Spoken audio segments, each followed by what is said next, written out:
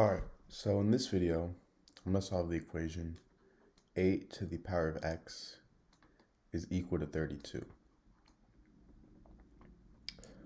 So, to solve this, I'm going to start by taking the log on both sides.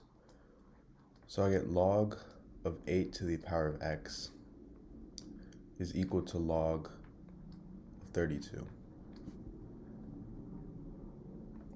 And now if I have something in the form log of a to the power of b, I can move this exponent b to the front of the logarithm. So this is turned into b times log a. So log a to the power of b is equal to b times log a.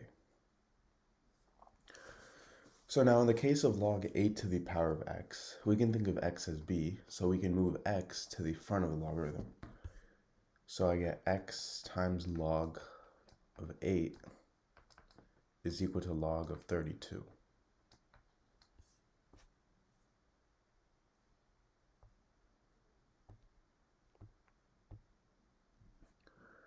Now, from here, I'm going to divide both sides by log 8 because we want to isolate x, because that's what we're trying to find the value of. So now these two cancel out, and I get x is equal to log of 32 over log of 8.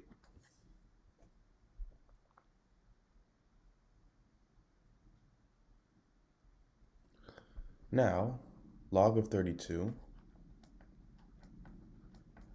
is the same thing as log of 8 times 4. So I get log of 8 times 4 over log of 32. And if I have something in the form log of a times b, this is equal to log a plus log b.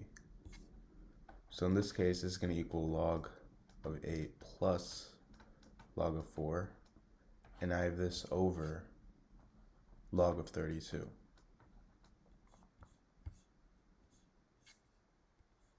Sorry, I have this over log of 8.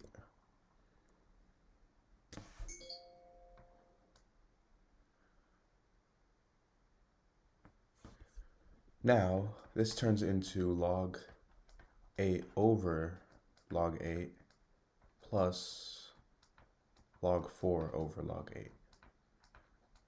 So now these two cancel out to get 1. So I get x is equal to 1 plus log of 4 over log of 8.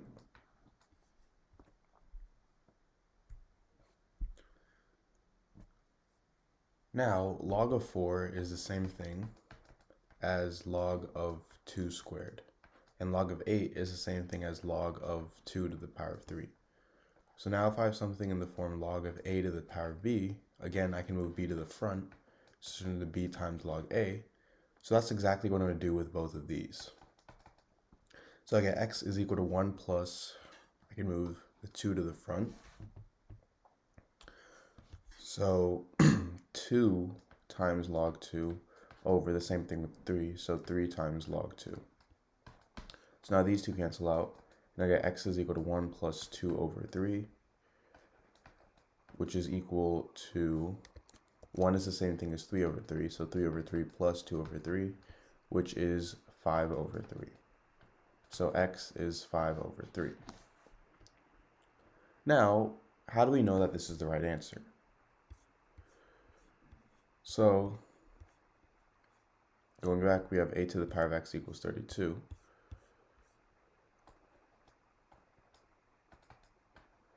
And we're plugging in 5 over 3. So we get 8 to the power of 5 over 3 is equal to 32. Now, if you already know, 8 is the same thing as 2 to the power of 3.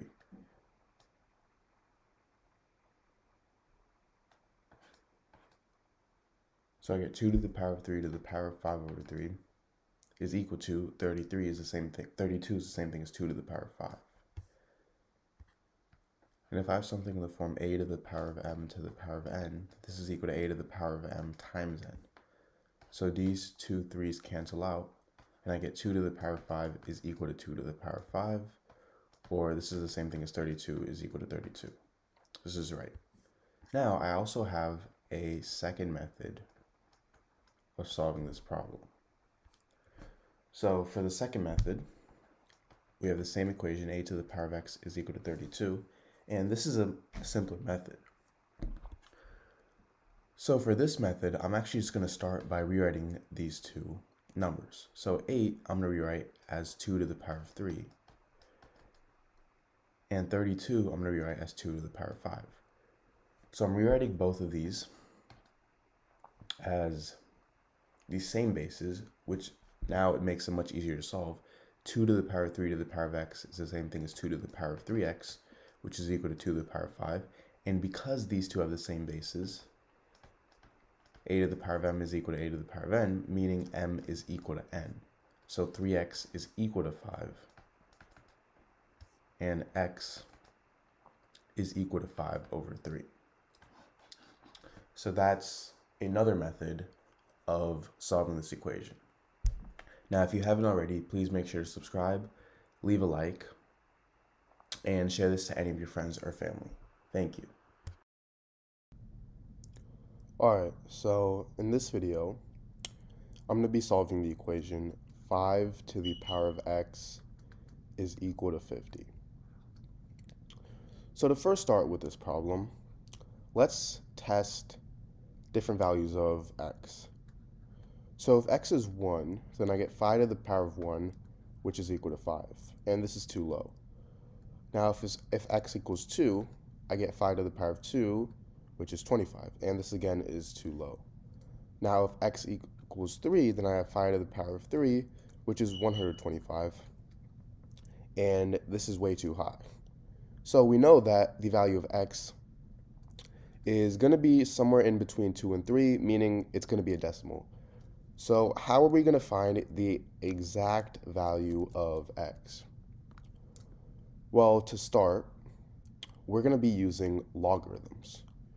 So I'm going to take the log on both sides, so I get log 5 to the power of x is equal to log 50. And the reason I'm doing this is because logarithms come with a special property that state that if I have something in the form log a to the power of b, I can actually move the exponent b to the front, so this turns into b times log a.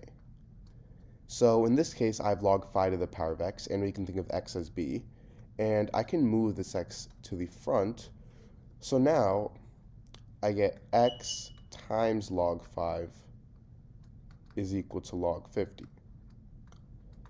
And now remember, we want to find the value of x, so all we have to do that is to get rid of this log 5 by dividing both sides by log 5.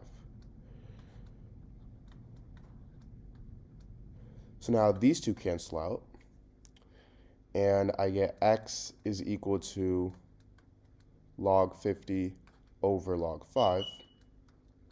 And now let's simplify this a little to get the exact decimal value. So log 50 is the same thing as log of 10 times 5. And another property of logarithms is that if I have something in the form log of a times b, this is equal to log a plus log b. So now this turns into log 10 plus log 5 over log 5, which is the same thing as log 10 over log 5 plus log 5 over log 5, which is just 1. And log 10 is also equal to 1. So I get x equals 1 over log 5 plus 1. So now all that's left to do is do 1 divided by log 5 in my calculator. So I get x is equal to 1.431 plus 1, which is equal to 2.431. So this is my answer.